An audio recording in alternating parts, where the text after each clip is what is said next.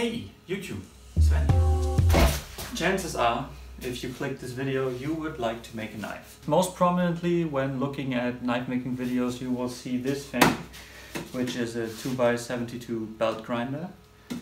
This one I've built myself. Who cares? You probably don't have one, and today I want to show you that you don't need one.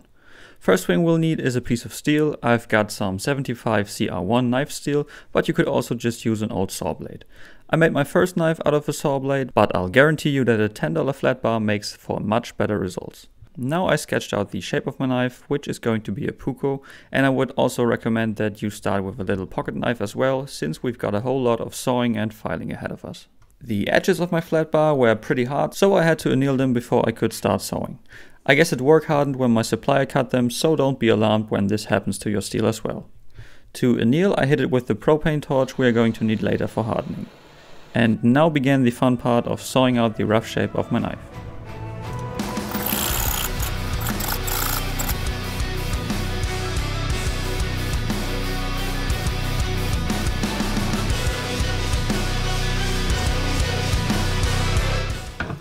Now that this is finally done, I think the hard part is already over. Next we're going to file out the final shape of this.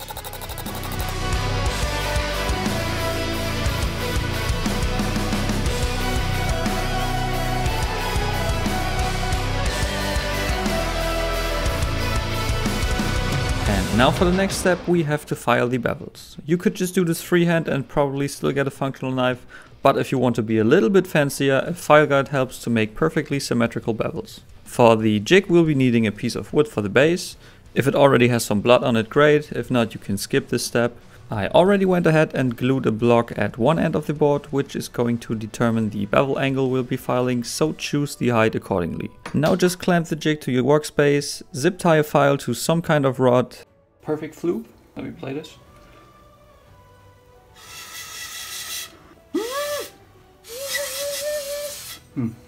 Okay, maybe it's just a guiding stick. And add some screws to the angle block to prevent the rod from sliding off. Lastly, clamp your knife securely to the end of the board and you've got yourself a functional jig.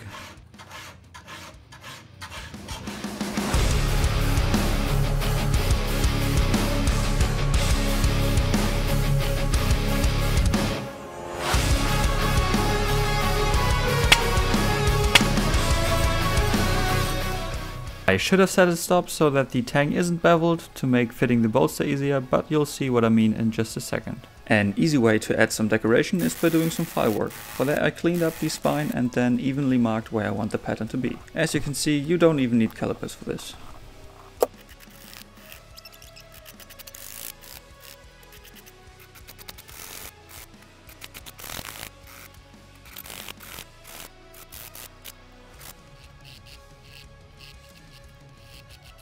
With just two lines at either side it looked a bit odd, so I roughly marked the middle between those with the fork and added two extra lines.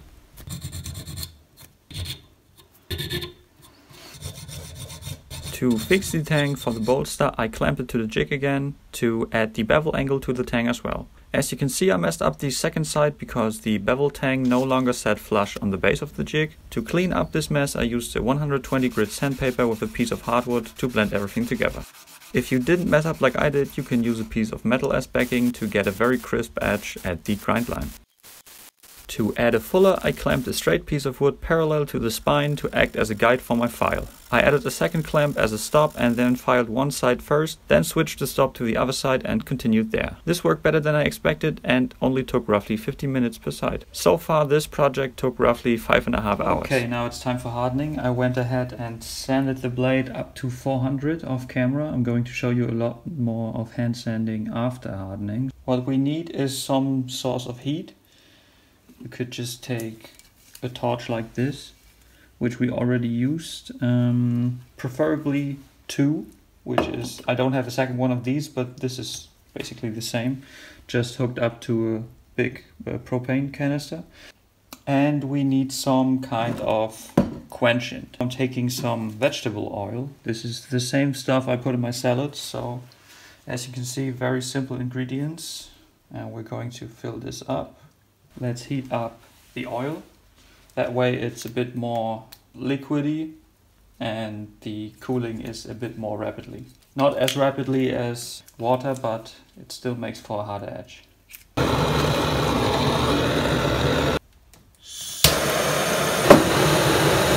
As you can see, I was struggling to keep an even heat throughout the blade because the material is too thick for this torch.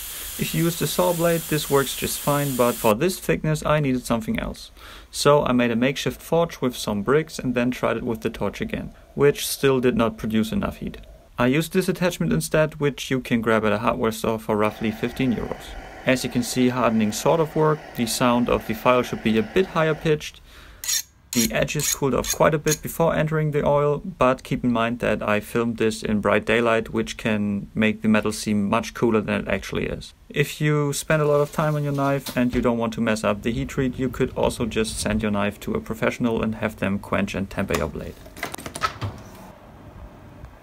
Alright, the blade is tempered and now let's turn this ugly thing into this. I like to go 400, 600, 800, 1000, 1500, 3000 and then maybe 5000. And after that the buffing wheel, but because we're not using any power tools, we're going to do that by hand. It's not as nice as doing it with the buffing wheel, but I think it still looks quite good. It makes a little bit of a difference. Okay, so now with the next grid, we want to see if we got all these scratches from the previous grid out. You can kind of see the scratches right here. If we're sanding in this direction again, we can't see if we got all the 400 grid scratches out. So we have to sand in another direction. And I like to go straight and then diagonal. But because we can't do this in the fuller, I mean, if you really want to have very, very shiny mirror finish, even in the fuller, you could lay the file down in here and then pull the sandpaper to get the another scratch direction. But I actually don't really see a real difference, so I'm just going to start with the fuller and sand the 600 grid right in here. Sheath is good, and now we're going to do the diagonal direction. And as you can see, let me just do a couple test scratches. As you can see, this looks very different to this. And as I continue,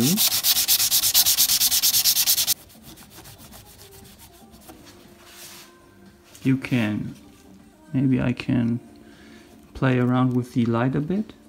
Ah, this is good. As you can see, now we've got something that looks like a mirror with these scratches right here. And if all of them are gone, then you're going to move up to the next grid, and we're going in this direction again, and then diagonal, and then straight, and diagonal, and so forth. So let me put this into time-lapse mode to get this done.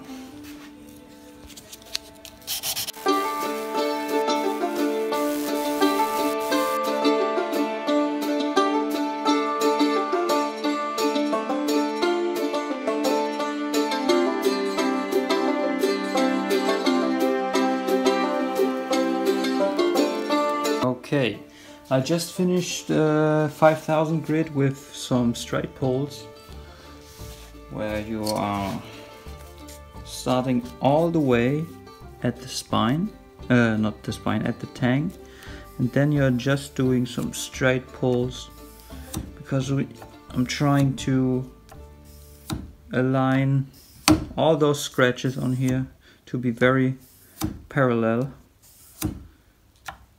to have an even finish.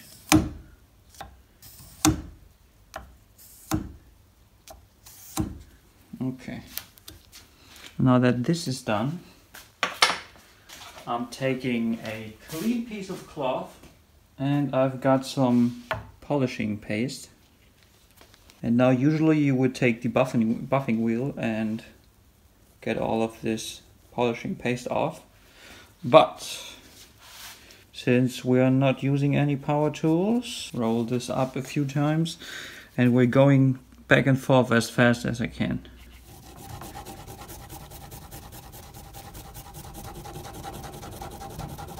Okay, this looks very nice, but you have to be careful when doing the tip of the blade, because it's very easy to slip off and then stab yourself. So be careful when doing this.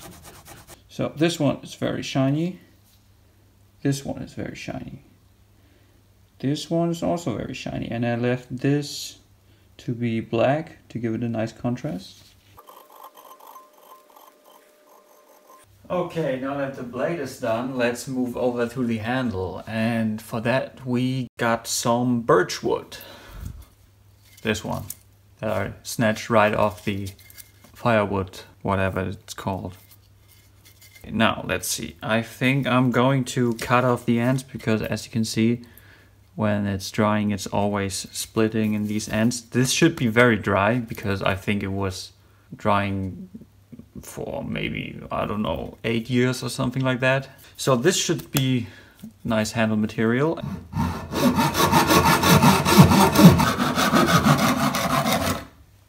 And as you can see, no splits. I can now measure. Ow, I've got a splinter already. Okay, let me just measure this with my hand. So I want to be like this, and then a little bit, because I want to add a curve at the end. So it should be about this size. So let's cut this off.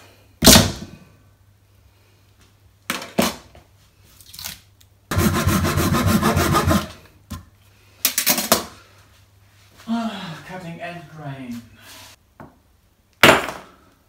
Okay. Now you could just use a rasp like this one.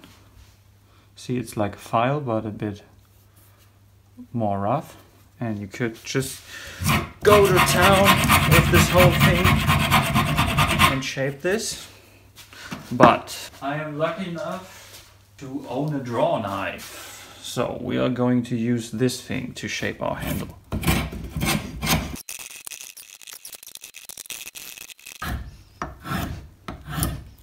This is very chunky.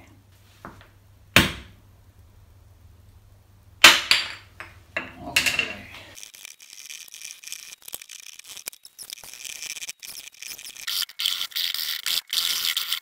You know what I just noticed? I have to still drill a tang hole. And of course I want it to be somewhat straight, so I shouldn't continue doing this before I finish the tang hole. Now for the only part of the build where I'm using, I wouldn't even call this a power tool, because I think everyone who wants to make a knife probably owns a cordless drill. You could also use a hand drill for this, but let's be honest, it's probably easier to get your hands on a cordless than a hand drill. Okay, it's a hole. And now I'll take my trusty little brooch that I made out of a jigsaw blade, as you can see. I mean, almost, I guess. This is an offcut piece from the blade, so it's the same material that the blade is made of. And now we've got a teeny tiny drill bit, and we're going to drill 3 holes, roughly in the middle. Oh, okay. Now this is not supposed to happen. And this thing is really stuck. What the fuck? Okay, I've never had this happen. Okay. See if I can get this out.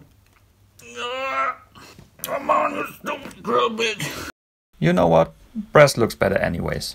I drilled some holes again and then connected them with a needle file. Got roughly the right dimensions with the tang hole. And I went ahead and filed off the chrome. and sanded it to 240 grit. As you can see, this thing has a slight curve, and I am now going to flatten this thing out on the anvil of my vise. Doesn't have to be perfectly flat because we're going to sand down the back of it anyway. So now I want to put in a little bit of texture, and for that you can use a ball peen hammer. I don't have one, so I just took this diagonal hammer that I've maybe got 5 of these. So I just made a little tip at the end, and now we're going to put a little bit of texture on it.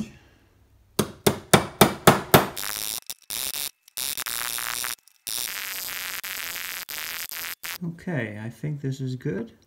As you can see, we've got a nice texture going now. And another great thing is that if there are any gaps, you can sort of hide them with this texture look. The next step is to try and flatten out the backside. I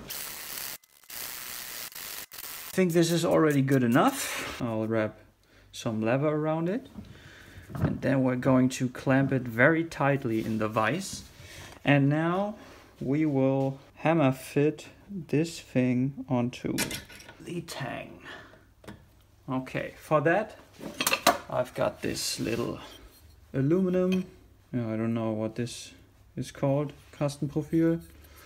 And we're going to gently tap on our bolster.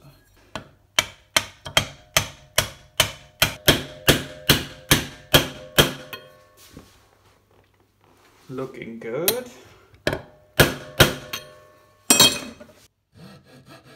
After flattening the handle as well, the knife was almost ready for glue up. First I had to file some notches into the Tang to get the epoxy something to hold onto. This way we don't have to add any pins to the handle. As always, I'm using some 5-minute epoxy. To pull all the pieces tightly together, you could use a long clamp, try your luck with some rubber bands, or just stand there for 10 minutes and think about your life decisions leading up to this. Now that everything was glued together, I could finalize the handle shape.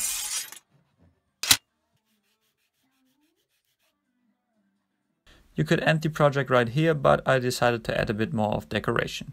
For that I tried making a fluted handle for the first time. I marked a starting point and then used a staple clip to add evenly spaced lines.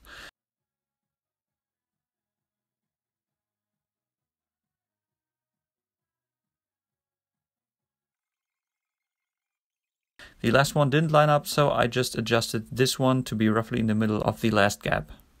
The proper way to do this would be to measure the circumference of your handle, divide that by how many values you want, and then use a caliper to trace that width onto your handle. But as I said, I want to keep the tools as simple as possible.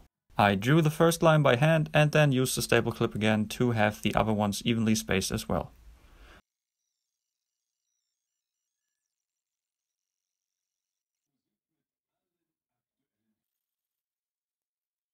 Then I used the triangular file to start a slot for the round file to sit in. To blend the bolster and handle together, I continued filing into the bolster as well.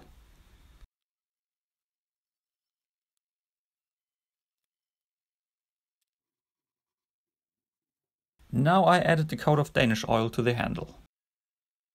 You could stop here again, but since birch is a very soft wood, I decided to coat it in CA glue to make it a lot sturdier. For that I chose a very thin CA glue and then coated the handle in multiple layers of thinly applied glue. I sanded the glue with 1000 grit in between each layer and then sanded the last layer with 1500 grit, which gives it a nice and glossy finish. Because every knife needs a house to live in, I decided to make a sheath as well. For that, grab some leather, preferably some vegetable tanned leather because that holds a water-shaped form very well. Add a seam so that the edge can't cut the sewing thread inside the sheath.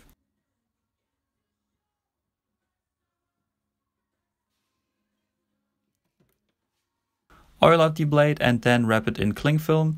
In the next step I need to soak the leather in water and then pull it tightly around the knife, and you surely don't want to have any rust spots after hand sanding for 2 hours. Clamp it down tightly and leave it to dry like this. After it's dry it should retain this form.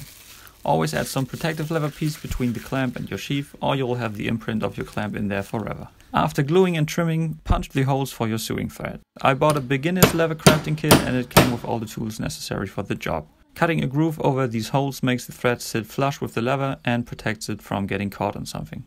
You could also use a knife to cut the groove. Now I'm using a waxed thread with a saddle stitch. As mentioned earlier, the glued-in seam is important to keep the blade edge from cutting the thread running through the leather. Looking at historical pictures, the Puukko was worn hanging from the belt. To make a strap for the sheath, I used a belt buckle that I cut and bent to shape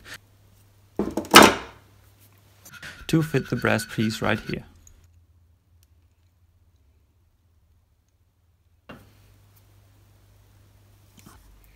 Okay, here I've got a piece of brass. It's 1 millimeter thick, and we've put some leather down so we don't scratch it up unnecessarily. And now I've got a piece of metal that's about the same thickness as my sheath. And now we'll try to very gracefully bend this thing along the middle. Now this is going to be very loud. I don't know why I chose this hobby, because I really don't like loud noises. But thankfully there's headphones.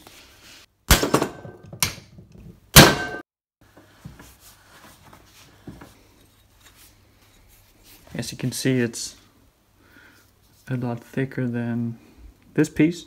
I left some extra so I can now scribe a line to have it parallel to the bended side.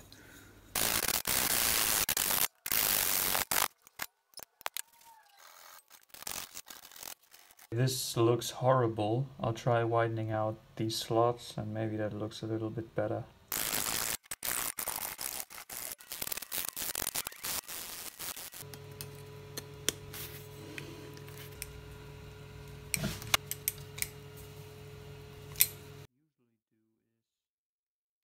To hold everything together, I used rapid rivets and flattened both caps to have them flush with the metal. Alright, and now for the last and probably most important step.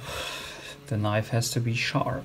So I usually do it with my belt grinder, but I've recently picked up this diamond stone. I wanted to have something a little bit more sturdy and flat when I'm going to grind my gravers. So that's why I picked this up. I very much suck at hand sharpening. And yeah, let's just see if I can put a proper edge on it.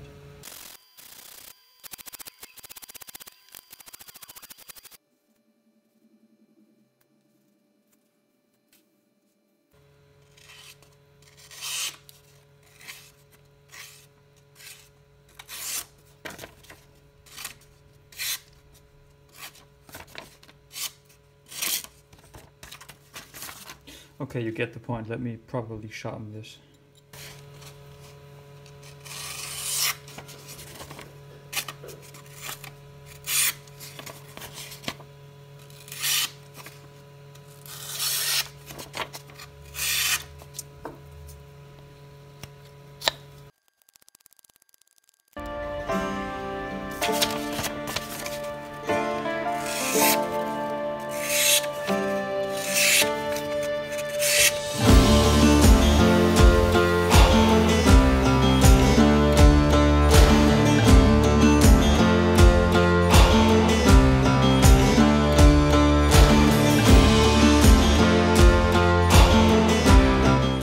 If you watched the video all the way until now, thank you very much. It does help out the channel a lot. I wish you all a happy new year and I'll catch you in the next video.